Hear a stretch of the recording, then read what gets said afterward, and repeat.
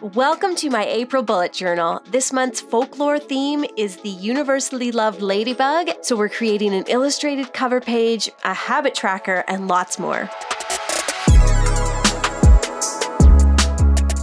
Hey friends, what's up? Welcome back. It is time for our April plan with me, and oh my gosh, am I glad that it is April because I really need spring to come this year. So let's take a quick look at my March setup. We did a structured weekly layout. I like to use a little gift tag there. It kind of acts as a bookmark for the week that I'm working in. Our theme for March was the Wise Owl, Bringer of Prophecy, and we did this graphic floral cover page. If you are new here, our theme for this year is folklore, and my journal kind of has a folk art vibe, lots of animals, lots of florals. Any of these themes would be good for any month of the year. We did Henny Penny and the Rabbit in the Moon and the Wise Owl, and I'll tell you about this month's theme in a moment.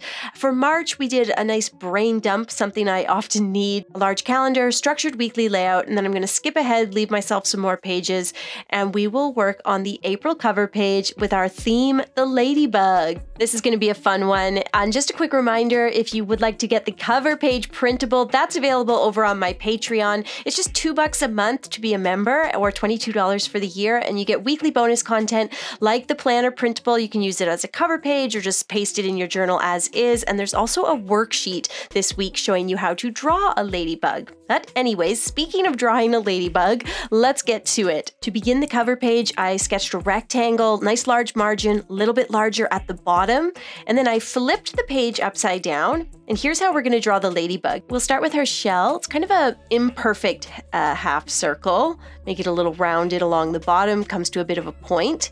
And then she's got 3 legs. The first one points forward, the last 2 point to the back, and you can make them a little thicker towards the shell. Put a large highlight on that shell and a few dots, and then another small circle for the semicircle for the head with just a tiny little circle coming off of that, and then the 2 little antennae or feelers or whatever those are. The nice thing is she's going to be hanging upside down off this swooping line of grass, but we don't have to draw her upside down. You just have to flip the page. And then once you flip it back, if the ladybug looks at all funny, you can make some tiny changes. But that's the main part of this cover page. Now we get into the stuff we're comfortable with, which is just some floral illustration. You can just draw some grass, some leaves. I'm going to focus on these little kind of like a messy daisy or chamomile flower, where I'm drawing the round stamen first, and then I just do a semicircle of petals kind of surrounding it. And you can draw some lines where those petals will sit. Give yourself a guide. Sketch 3 or 4 or 5 flowers, maybe draw in one that's not on an angle, so you do the petals the whole way around. Give yourself a guide first. 1 or 2 of the flowers could be a little smaller. You know, it's that simple. And then we're going to frame everything with lots of leaves and grass. And that's the basis for, I think, what is going to be a really striking cover page. So at this point, if you want to grab a fine liner, I'm using the 0.5mm nib. This is the Mulatto Black Liner. And I'm going to start with the ladybug, and I'm just going over her, drawing in, or filling in my contour drawing. I'm going to, do a really dark true black on the head and the legs and the spots. And then the rest we'll use a little bit of line shading.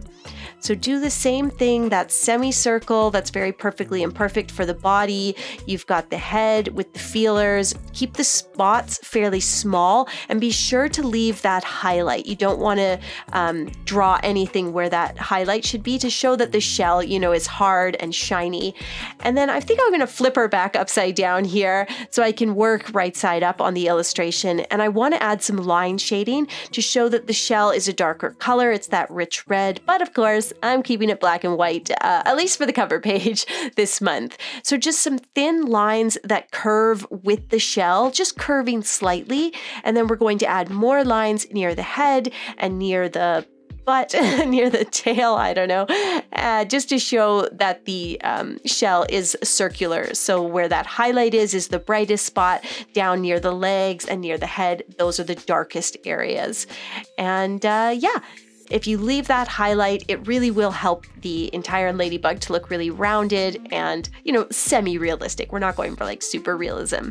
With that done, we're on our way to working with the subjects that we're comfortable with, at least for me, and that is flowers and leaves. So for these daisies or black-eyed Susans, I want to start with the stamen, and for the stamen, I do like little clusters of lines, and they all come together to fill in the center of the flower, and it looks really bristly, and it's just a simple way to start that flower off. Then we're going to continue our contour drawing, and we're going to go over all of the petals, making sure to wiggle that pen a little bit so that the petals don't look too smooth. We want perfectly imperfect. We want them to look a little ruffled, make the ends either pointed or squared, or, you know, make every petal just slightly different.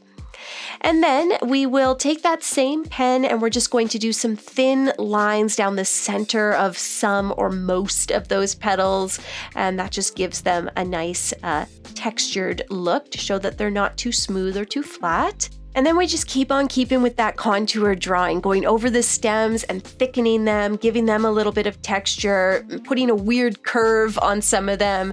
We're going to do long, thin leaves that blend in with the grass and come to a nice fine point. And that looks nice with the ladybug, who is hanging off that long, thin, swooping piece of grass that is kind of framing the illustration. And the folklore of the ladybug is a worldwide thing. So they're known and loved worldwide, and it's sort of universally accepted that to kill one is bad luck.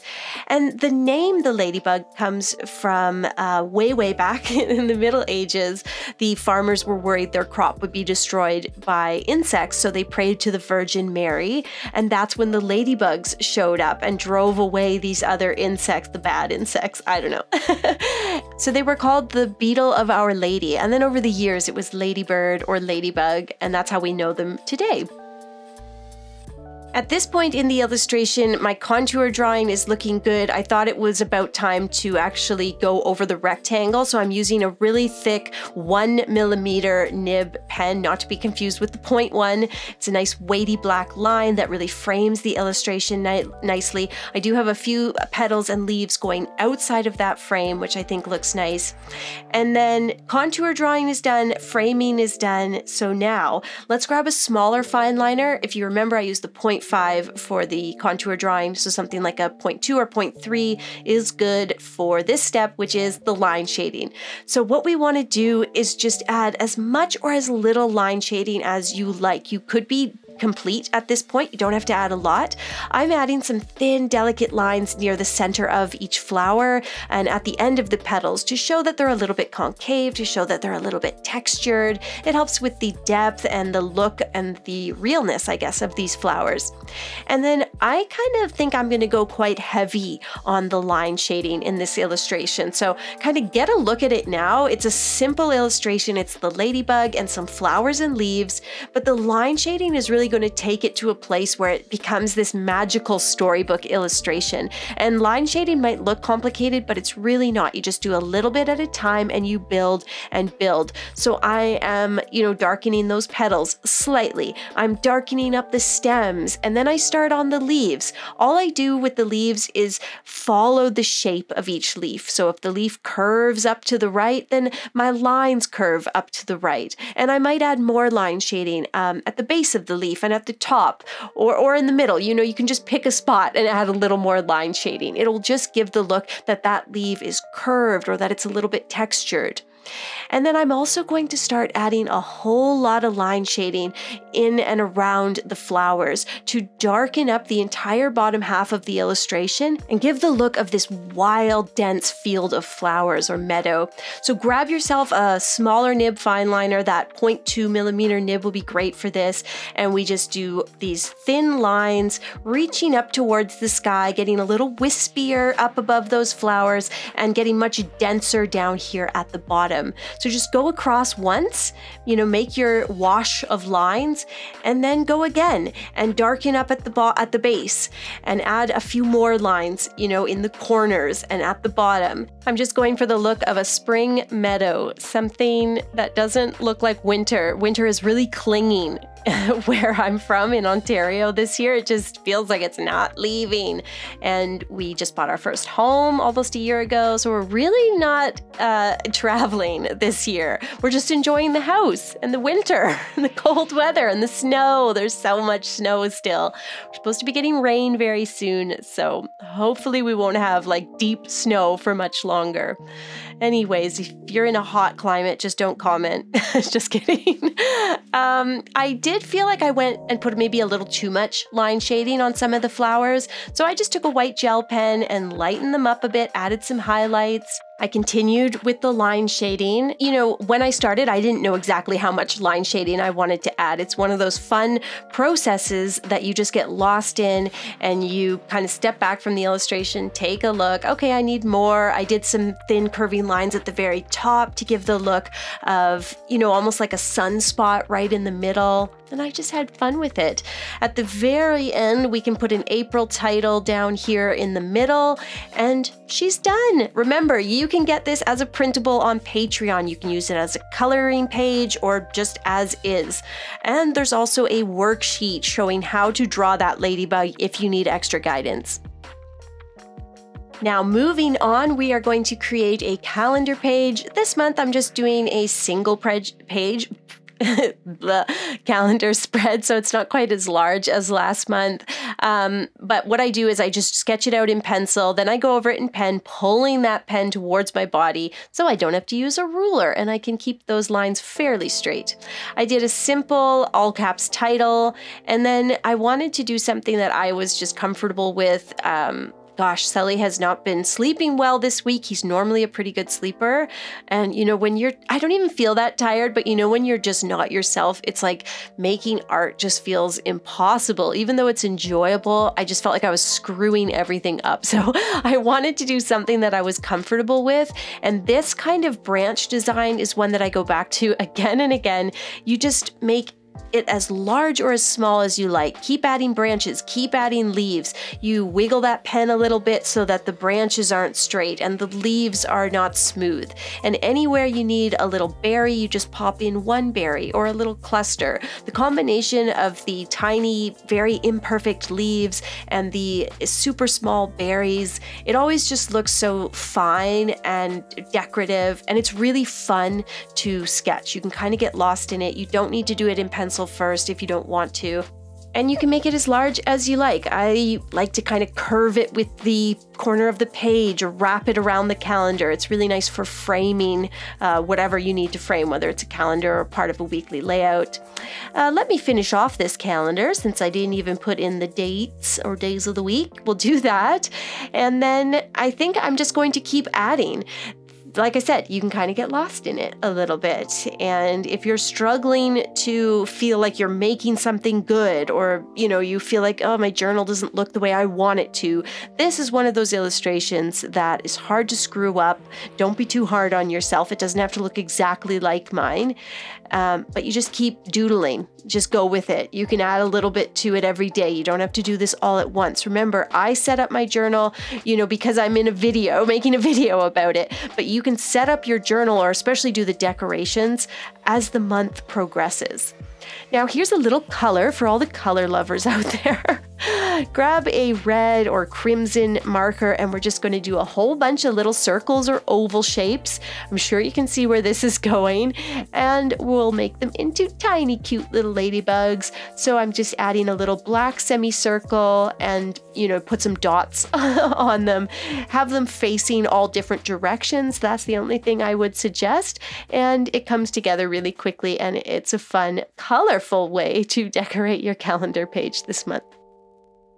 If you chose a really dark red like me and you almost can't even see the dots on the ladybugs, a way to make them pop is to add that little highlight, you know, just like we did on our cover page illustration. Just give a little glaze of white to that red shell, and it's going to look so much more jaunty. I don't know. I'm also going to do one little bug just climbing along the top of the calendar. She's cute. Okay, and that's that. Let's move on, and I've got a fun habit tracker to share. For this spread, I'm going to turn the journal the other way. I don't think I've done that yet this year. Something different and an easy way to fit more calendars, because the way I'm going to lay out this habit tracker is with a bunch of basically April calendars. So you can see I've got 6 little monthly calendars here. Have I said calendars enough? But you could do 8, you could do 9. I'm going to take a small fine liner and I am going to draw them in. Now, each calendar that you see represents another habit, and the calendar itself is where I will track that habit. So lately I've cut out sugar and caffeine. I'm trying to get my hormones in check, as I am almost 2 years postpartum, but I'm still breastfeeding, and as I cut down on breastfeeding, I'm sure many of you know, like, just it really wreaks havoc on your body and your hormones and all those changes. So, and I also was a major green tea drinker, and I basically relied on like fruit snacks and candy to get me through the day. So I've cut caffeine, except for I still drink herbal tea and a bit of white tea. Like one white tea I'm down to. It's very sad, but it's also been very good. And I've cut sugar. So that's like the kind of stuff I want to track. I'm also going to track if I'm going out for a walk. As the spring weather comes, I like to get outside every day. So now that I've got my 6 calendars in here, I just write the habit at the top. No caffeine, no phone for the first 30 minutes of the day, or whatever it is that you're tracking. And then you're just going to mark each day if you did it or not. It's as simple as that. So you could have 9 or 10 calendars in there, whatever you like. However you set it up, you can use the page opposite to simply write habit tracker, some sort of title. And I'm going to sketch another ladybug. We're going to do this one in more of a folk art style, so that'll be fun. And it won't take quite as long as the cover page ladybug with all that line shading. Gosh, it's been a minute since we've done a habit tracker. You know, as winter ends and I'm trying to get my health in check and my hormonal health in check, it seems like something that I might want to include more often. So if you love a habit tracker, or if it's something that you usually include, let me know. What kind of stuff are you tracking? I'd love to read about it in the comments. So we sketched our cutesy little ladybug here, just a round bug with his 2 wings out to the side. I'm coloring it in all black, except kind of along the pencil lines. I left a little bit of that white page showing through. You don't have to do that, because the trick is you can just thicken up those white lines with your white gel pen. And then we are also going to add just some simple little floral doodles, flowers, leaves. You could skip the leaves and just use flowers like as the dots on the ladybug shell. I think that would be really sweet. So a nice simple illustration for our tracker. Once that's complete, use that eraser, get rid of all those pencil marks. And at this point you could leave it alone, or I decided to take my warm gray marker, my best bud, and I'm just going to write April 2023, something like that up at the top. A good way to do this is to use a brush pen, just do a nice cursive, thicken it up a little bit, and then you can really make it look like you know what you're doing with lettering by taking that fine liner and tracing around and just doing a nice like line around it, basically. The line might have been really difficult to do on its own, right? But when you have the middle section done ahead of time, you get it. Anyways, that's my little ladybug April habit tracker in place. Now let's see if I can remember to use it. So if on the 1st of the month I don't drink any caffeine, I'm gonna mark it in gray. If I don't eat any sugar, that'll be a miracle, and I'll put it, you know, I'll mark a little gray mark. Actually, I think I've come a long way in terms of my sugar intake. It's just, you know, it's a journey. Anywho, with that done, let's move right along, and we are going to finish up today's video with a weekly layout. I don't like to change my weekly layout every single month. I just find that's a little more creativity than I need in my life. I like to go with what I know at least a couple months in a row. So that's a long way of saying we're gonna continue with what we did last month. And that is this really structured layout that I've been doing for years, and I kind of always go back to it. So you're gonna mark 6 rectangles along the bottom 2 pages. If you're working in an Archer and Olive notebook like I am, then they are 7 squares across, and you can just make them as tall as you like. what I use my journal for is mainly like my daily to-do lists. That is the main thing that I do in this journal, is just write out my to-do list each and every day and check things off as I go. So if you need a really long, tall box, make it long and tall. And then you've got this upper margin here where you can do a notes area, or you can just do some illustrations, calendar, a small weekly habit tracker, whatever you like. Use that brush pen to mark in the dates and maybe give a little highlight to some of those boxes. You could write notes and then put a shadow and then mess it up a million times like I did. But that's what that white gel pen is for, right? Pretty much.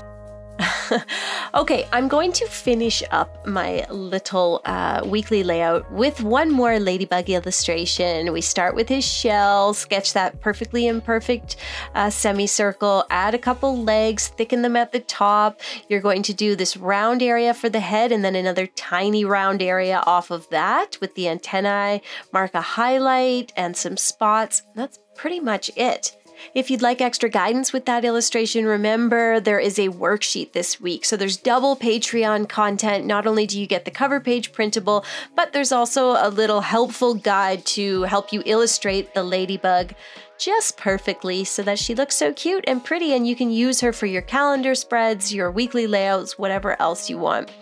Head over to patreon.com/Shayda Campbell, Shayda Campbell, that's my name, to check out that worksheet and the planner printable and all the other bonus content. Let me just add a little bit of line shading to this one, although maybe it would have looked cute to have a little bit of color. I can admit that. A little color would be nice, but if you want to practice your line shading with those thin curving lines, this is a good little place to do it. And oh hey friends, if you haven't heard, I've got some big news. This month I am finally launching my own print shop. Yes, so you will be able to purchase prints of the work that you see me producing here on the channel, mainly my watercolor paintings, and I couldn't be more excited about it. I will be talking about it in the videos to come, so make sure you're subscribed to this channel, and it wouldn't hurt to follow me on Instagram at Shayda Campbell. Let's have a quick flip through of this little journal. We did a really fun cover page this month, I think, and then our calendar, which was just a way for me to just do some doodles. We've got a habit tracker so that I can be accountable for not eating sugar and no more caffeine, and a nice structured weekly layout. Finally, if you would like to print the cover page or the Ladybug illustration worksheet, that's available on Patreon. Just $2 a month to join, or $22 for the year. Go to patreon.com/Shayda Campbell. Thanks for watching. Don't forget to subscribe, and I'll see you soon.